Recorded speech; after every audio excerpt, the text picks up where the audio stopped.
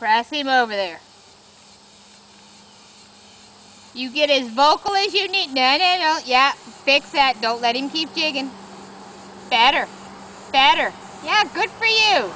Good for you.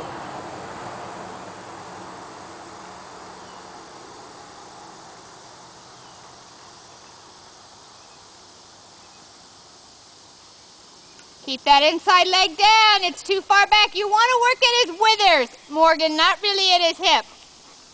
If you press your leg at the girth and he doesn't move over, back it up with your whip. And you can back it up with your whip on his butt to help you get something moving over. Yeah, pull up. Nose above the flotation line. His nose has got to be above his hip. Yep. Try to soften on that inside rein as much as you can. If you need to use it, fine, and then really soften. Yeah, that's it. You soften as much as you can.